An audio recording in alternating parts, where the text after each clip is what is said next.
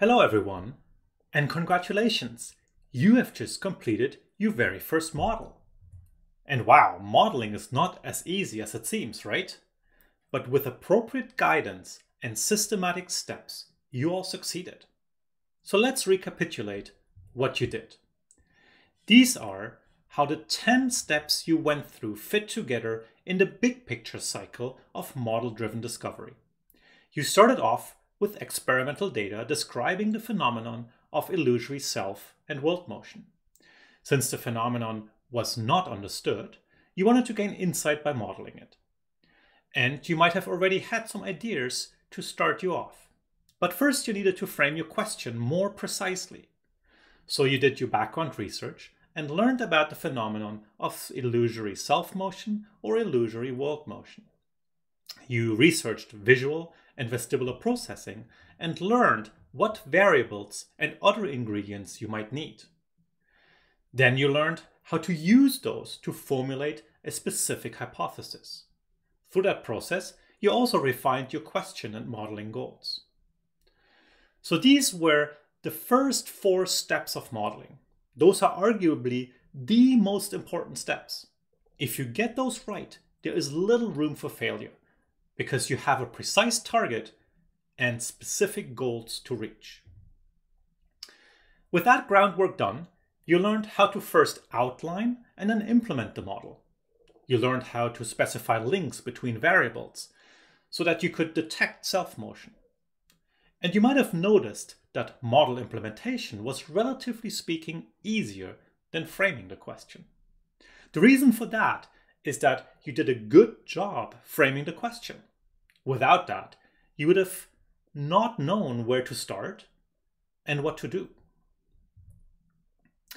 Then you performed model testing. You first asked whether your model was complete. Could it answer your research question? And could it test your hypothesis? Note that if you didn't have a precisely formulated hypothesis and question, it would have been much harder for you to evaluate whether you were done modeling. Now, once that was verified, you learned how to do basic model evaluation with respect to the data and rudimentary model comparison to evaluate which alternative model or hypothesis described the data best. And finally, you learned how to write a clear and concise summary of your modeling project. Here you focused on what's important to communicate. Note that again, the groundwork you have done by framing the question made this step particularly easy. Now, part of framing the question is to precisely define the problem space. In your project, you have asked why this illusion occurs and whether it could be explained by unreliable vestibular signals. But you could have asked many different questions. For example, in which situation this phenomenon occurs, which, going back to yesterday's lesson, would have been a descriptive or what question. Or you could have asked about the neuronal mechanisms leading to this illusion, which would have been a how question. And for each of those different questions, you could formulate many different hypotheses. For example, for the descriptive question, we could hypothesize its window size, or speed, or weather conditions that matter. And each of those hypotheses would be potentially meaningful for a series of different goals. For example, examining window size could be interesting in the quest to reduce nausea. Or maybe you're interested in window design, or what processing characteristics in visual cortex lead to this illusion. Those are all reasonable questions, hypotheses, and goals. But every one path taken, every combination of these would lead to a different model. Precisely defining your problem space thus defines and constrains the actual modeling project and helps ensure success. It is thus crucial to specify the problem space because it represents the knowledge gap we would like to fill. The thing we do not understand yet and that we would like our model to shine light on. Importantly, by thinking about the problem space and our goals, you also have incorporated what you personally care about as an individual. It defines what the utility of the model will be for you. And since we all have different motivations and goals, this results in many complementary and new perspectives that all contribute meaningfully to scientific progress. And as Megan has already introduced earlier, we really do all care about different things in modeling. Okay, so we have the problem space defined, and you have your goals set. What you need now is a model that links both. In other words, precisely defining the problem space and desired outcomes, the goals alongside with why this is useful for you, you now have all the information necessary to make the best possible model choice. Without such precise constraints, choosing the right modeling approach would be hard. Remember the universe of different models that we talked about yesterday? So deciding on the best model to use becomes a highly constrained decision process. Instead of having to arbitrarily choose from all possible kinds of models, you typically end up with a small set of possibilities. Sometimes no particular type of existing models is appropriate, and you have to invent your own. Sometimes you have a few reasonable choices, and you have to decide which one might be best. For example, which one would allow best generalization to other experiments? Which one would be most elegant, etc. This is where your subjective preferences come in, and this is part of where model diversity happens and matters. Okay, so now we know how to model. That looks fairly straightforward, right? Well, in practice, it looks more like this. There's a constant back and forth in framing the question between researching the ingredients, the background knowledge, coming up with good hypotheses, trying to figure out what a good question is. Has this already been done in the field? Is this meaningful in terms of the outcome? And only when we have a good question that is precise and concrete can we move on to the actual modeling exercise, where we start drafting based on the toolkit we have selected, implementing the model, along the way testing each element of the model in the unit tests. And even there, it can happen that our initial draft was wrong and we have to revise it because the implementation does not show the behavior we expect. Maybe we have even selected the wrong toolkit, and so we have to go back and forth. Now, even that is often not as straightforward as depicted. So let me tell you a story about modeling from my own research. This story is about a project that has fascinated me since the beginning of my PhD, namely, how the brain decides when to execute saccades during smooth pursuit eye movements of moving target, something we do all the time, every day. So this picture depicts young me as a PhD student with my amazing PhD advisor Philippe Lefebvre and a just as amazing collaborator Jean-Louis Tonard, getting ready to board an Airbus A300-0G for parabolic flight experiments testing the role of gravity in motor coordination. And while that's a slightly different story, the coordination between saccades and smooth pursuit is also a motor coordination problem involving two different motor systems in the brain, saccade and pursuit motor systems, that both drive the same effector, which is the eyeball. So what are saccades? Saccades are these rapid reorienting eye movements that make the eye jump around in angular position. And pursuits are these nice, smooth tracking movements here of a sinusoidal target that are not jerky at all like the saccades. So let me give you a real-life example of where this happens. Here we have recorded a spectator's eye movements while they're watching a squash game. We have then overlaid the eye movement trace in red. That trace is composed of little dots placed where the eye was at every video frame here at 60 Hz. So if the dots are close together and blend together in the streak of eye position history, then you have a smooth pursuit tracking eye movement, or fixation if the dot is immobile.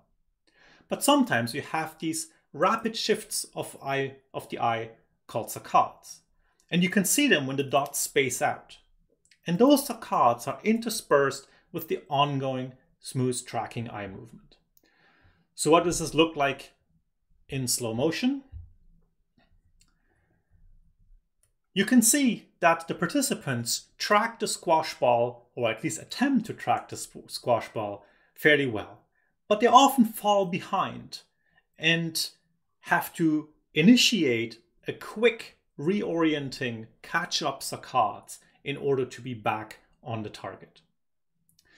So important background knowledge is that you have clear vision during smooth eye movements, but reduced blurred vision during saccades. So you want to minimize the occurrence of saccades. At the same time, since sensory processing and movement execution takes a minimum amount of processing time in the brain, this processing delay often results in the eye falling behind the target we want to track. The only way to catch up to the target is then to decide to make a saccade. So we have a trade-off between tolerating tracking error and having reduced vision during saccades. This was part of our background knowledge. So the question is, how does the brain decide when a saccade should be executed? When analyzing conditions that led to saccades and comparing them to conditions without saccades, we found this very nice experimental relationship. Under the assumption of constant tracking speed, no saccade was triggered if the extrapolated eye position trace would meet the target position trace within a small window of times, roughly between 40 and 200 milliseconds. This eye crossing time, TXE, can easily be estimated by computing the negative fraction of the position error PE, which is the difference between target and eye angular position, and the retinal slip RS, which is the difference between target and eye angular velocity. And you can see here the dip of the occurrence of saccades in this interval between 40 and 200 milliseconds. So this was a very nice finding, and we published it right away back in 2002. But when trying to model it to find the mechanism underlying the saccade trigger decision, we dug a bit deeper, and we found something that we had no idea or intuition how to explain mechanistically. And that was that the saccade trigger time distributions changed as a function of specific parameter combinations, not just the eye crossing time TXE.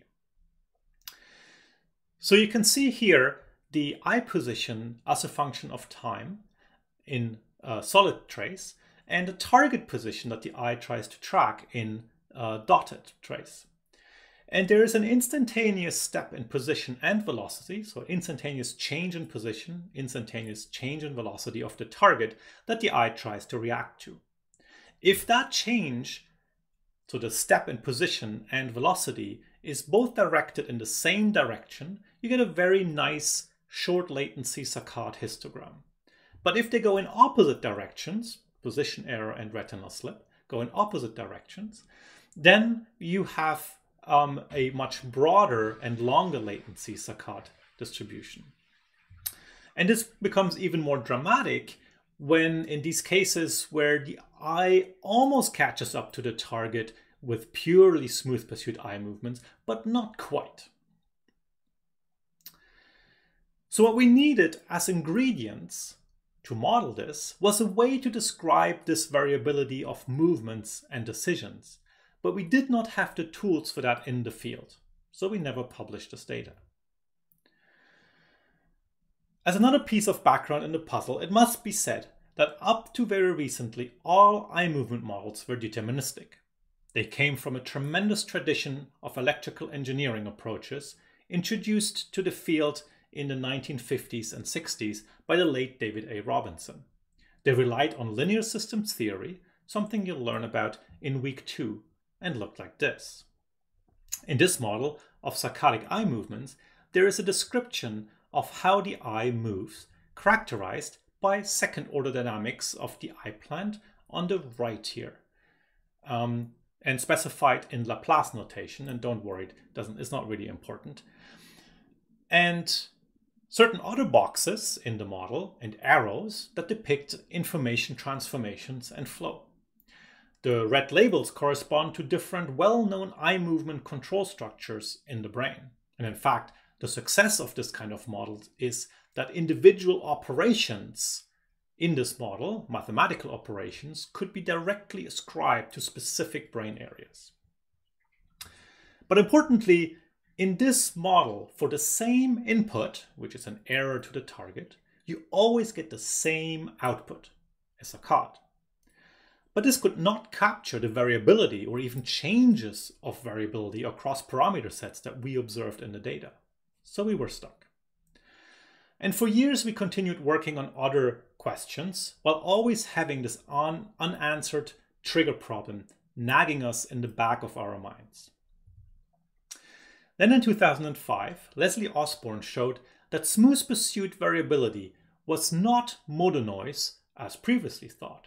Instead, as the comparison between model and data shows on the right here, pursuit variability could be much better captured by sensory variability driving the pursuit system.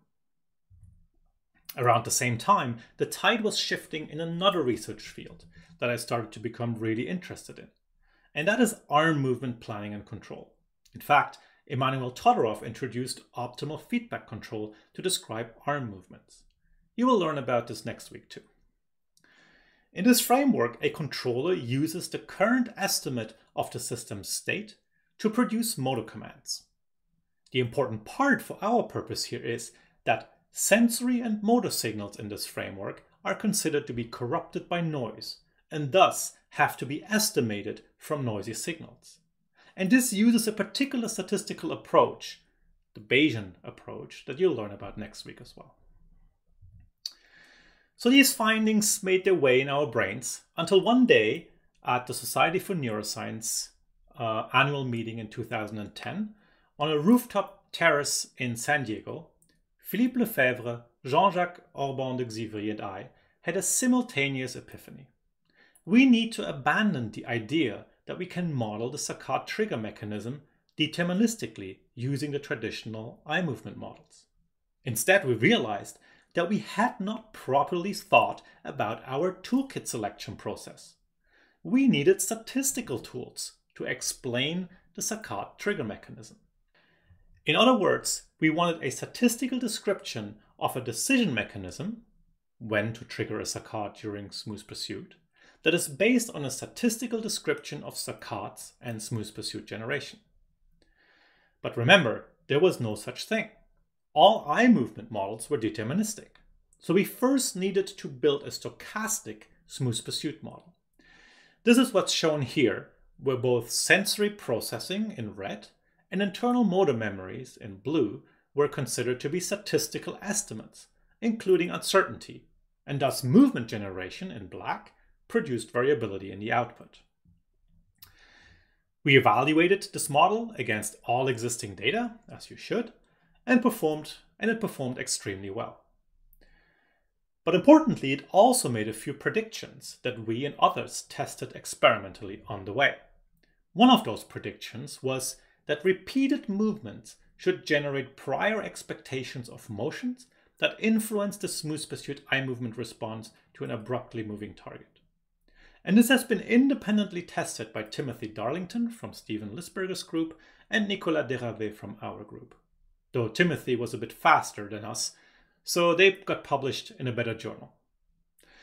On the flip side though, it's great to see independent validation by another group, which has also proved that this is important work. And the data here shows that pursuit depends on trial history for different monkeys and different stimulus conditions. So now we had a stochastic pursuit model. We also needed to build a stochastic saccade model, but that turned out to be too simple to be published alone. So we just waited for the saccade trigger model to come along. And that model was finally ready in 2019. And as you can see from the citation, it is still not published in a peer-reviewed journal, although I think we're getting close. How does this model work? It takes in noisy sensory information, estimates it by Kalman filtering in light green. It then predicts expected future errors and computes and integrates the log likelihood ratio of the probability of the target being outside the fovea in the near future. That's done in dark green. And when the threshold is met, so when this probability of the target being outside the fovea is high, we trigger a saccade during ongoing smooth pursuit, and both saccadic and pursuit motor commands are added up as shown in gray. So this model explicitly reproduces the main features of the data I showed you earlier. And since that was our goal, we had finally completed our modeling journey. By the way, this model also made predictions that we have already published. The world upside down. So to summarize this process, it took us 20 years from the initial investigation of the saccade trigger mechanisms that we published in 2002 to where we are today. It required a lot of time thinking to get to the epiphany that we had to abandon the traditional deterministic approaches for a fully statistical approach, then several steps in modeling and experimental validation. On top of that, I should say that this is not a done project.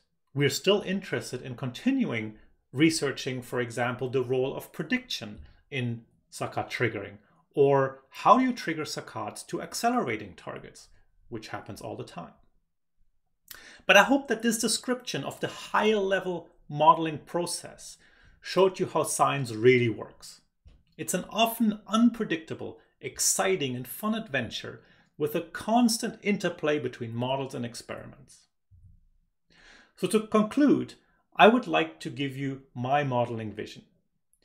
We have seen that you can decompose modeling into 10 manageable steps. And although it might not always be as straightforward as you did during the tutorials, you should always try to do this. But often there are missing pieces, and a simple little model project turns into half a career goal or more.